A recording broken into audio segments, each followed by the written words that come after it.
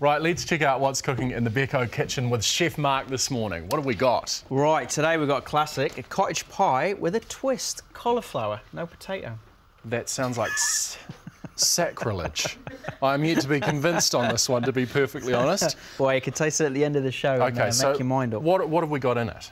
Right, so all the classic ingredients. Got these beautiful beef here. So it's a cottage pie that's with beef, not lamb. That would be a shepherd's pie. You've got your onions and garlic, some carrots in there, mushrooms, lots of fresh thyme, Worcestershire sauce, and then we're going to do. We're either going to crush it, or if we cut it into little florets, we might make it.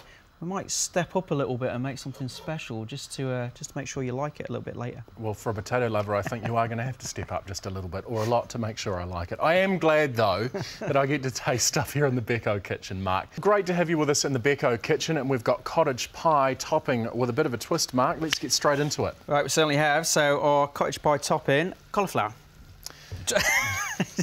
No, not that impressed. No, but I tell you what, you've never disappointed me so far. So what have we got to do? Right, so what we're going to do now is we're just going to just cut some little florets out. So we just want to keep them about this size, and then you've got an option. We're going to blanch them in some just lightly salted water, and then you've got an option. You can either sort of crush them, add a bit of butter and cream, or I'm going to pull out the stops today, and I am going to make a little creamy, buttery, cheesy sauce, because I know you like cheese. You may have redeemed yourself. So it's almost going to be like a cauliflower cheese on top of a shepherd's pie, a cottage pie even. So when you say blanching, what exactly does that mean? Right, so blanching, so I've got a big pot of salted water on here.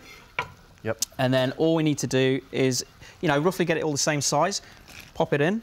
You don't want to put too much in there. You could probably put a little bit more in, but if you're going to do the whole cauliflower, maybe use a bigger pot. Sure. And then just bring it back up to the boil as fast as you can, and then just keep cooking it. That'll take probably between 3 and 5 minutes. Right. So it still wants to hold its shape, but it's sort of soft, a little bit of texture in there. Excellent. And while that's going on... Right, while that's going on, we are going to make our base for the cottage pie. So I've got some good beef mince there.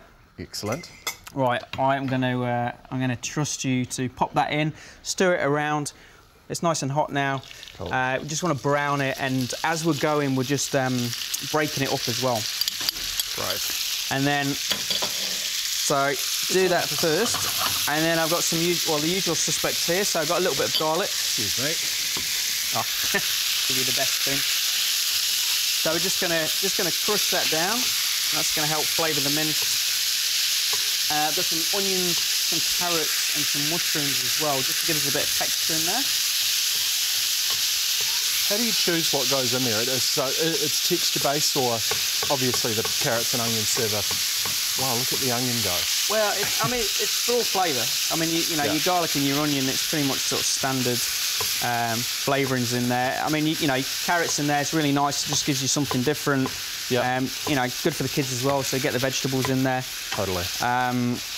If you want, you could put peas in there, but you know how I feel about peas. Yeah, I'm not so keen on them in a pie, so I think that's where we're on the same page. Brilliant. But you could, any other vegetables you could do in here, like same as the top, I mean, potato is great, and it is great this time of year as well. It's a little bit cooler. But try something different. A bit of celeriac would be really nice. Parsnips. Celeriac is good. Yeah. That's really good. Just mix it up a little bit. Use the recipe and just swap out some key ingredients. So you're going quite fine with the onion and the carrots are sort of those nice little cubes. Yeah. I mean, not too. I mean, you can do it really fine if you want, but with the carrot, nice even cubes, and then they'll soften as the whole pie cooks. But then you'll bite on them and you'll know it's a carrot. If it's too fine, you'll get the flavour, but you won't really get the texture. With the kids, you could grate it in as well. You're looking when you're cooking mince. Are you waiting for it to essentially brown? It's literally as simple as that. Yeah. What we're doing is just browning it first and. Breaking it up as well, so that's really good. So it's all broken up now. You're not actually going to cook it in this first stage. We're going to add lots of stock in there and cook it through that and get lots of flavour into it. Excellent. Well, I can't wait to come back and see exactly how this is going, because those smells already. You've redeemed yourself by saying cheese and butter in this cottage pie. Now we're going to pop our mushrooms in. Right. So they go in. So you can slice them, you can dice them if you don't want them, too big. But as you cook the mushrooms down, because they're full of liquid, they are going to get a little bit smaller anyway. Right. so that's fine. And then I've got a little bit of flour as well, which we're just gonna pop in now, and this is just gonna help thicken the sauce. Right. So it's always a good idea, put it in the dry pan, you know, when you're frying things off, and then you can just work that flour in and it will just go in and you won't get any lumps. So the old way that Mum might have just mixed some water with it and chugged it in is probably not the way we do things anymore.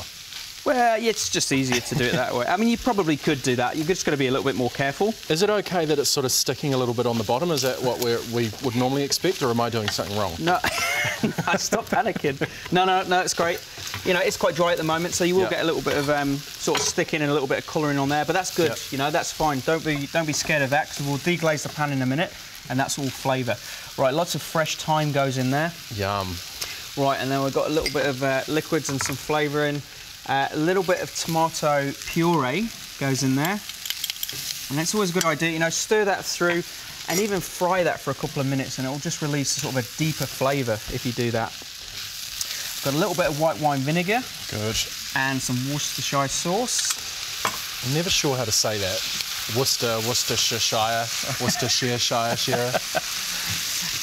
And then we've got some beef stock in there as well. Ooh. So what we're going to do there, pop all that in, bring it up to the boil, and then we're just going to turn it down and just going to simmer it. So probably only need about sort of 20 minutes, half an hour. The longer and slower you cook it, the more flavour you're going to get in there. A little bit of salt and pepper, and keep cooking that. That flour's just going to cook out, it's going to thicken it slightly. If it gets too thick, you can just add either a bit more stock or a little bit more water. If it's not thick enough, you know, get a little bit of flour, mix it with some water and pop it in. Excellent. Right. Is it normal flour or is it corn flour? No, that's just normal flour. Easy.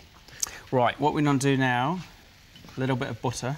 I love it how you... See, when we mock you, we say butter. But I think you've developed the ability to say your T's with regards to butter. Butter. Right, so that goes in a pot. Some cream in there. Oh, hello. Yeah, all right. So if you wanted to, you know, you could just blanch this. So we'll just check this cauliflower. Yep. How do you know when it's done? So if you just bring a little bit out, and then even if you, you know, either eat it or just slice it and just have a look, that's still got a little bit of a crunch in. Yep. You know, it's not far off. Probably needs like another minute or so, and then we can drain that off. Right. But we're going to reduce our cream. We've added some butter in there as well. You know, we've got some thyme around. Add a little bit of thyme, just gives it that flavour. There's that fear I have again of burning the cream. Is it just sort of a low to moderate heat, or how? No, you can whack the heat up. We're going to reduce it. Right. So you reduce it, it becomes even richer. Oh. Exactly. And then, you know, it's bubbling away, it's starting to get a little bit thicker. And then what we're going to do is I'm going to pop this cheese in as well. So and now turn the heat down a little bit. Because that there is glorious. I could just happily stick a spoon in there. Thank you very much. Oh, definitely. And that's going to be our topping, you know. Ideally, you know, reduce it down a little bit more so it's thicker, and then we'll add all the cauliflower to that, stir it around so it's nice, thick, sort of gooey, cheesy cauliflower cheese. And then once the bases or the filling's set and thickened and cooked, we're going to layer it up in our tart tin and then just whack it in the oven. Well, it's probably all hot. If you do it all straight away, we're just going to whack it under the grill and gratinate it, and it's going to be... I love it. We cannot wait to try that. And, of course, the recipe is available on our website. Why not try it out on the family later this week? So all right, we have the cottage pie here. It's looking pretty good, Mark. Not bad, huh? What's on the menu for tomorrow? Right, tomorrow I've got lamb rump on the menu with autumn vegetables and turmeric cousins. Oh, yum!